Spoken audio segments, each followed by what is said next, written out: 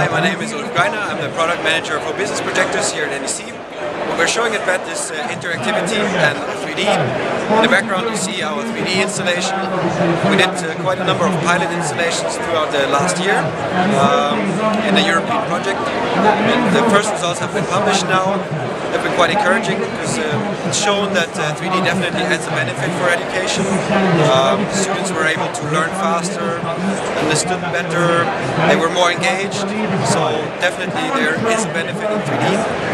The other outcoming of that pilot installation, so that project across Europe, was that the content is really important, and that's what's really encouraging this year's BETT, because we see there are more content providers coming up.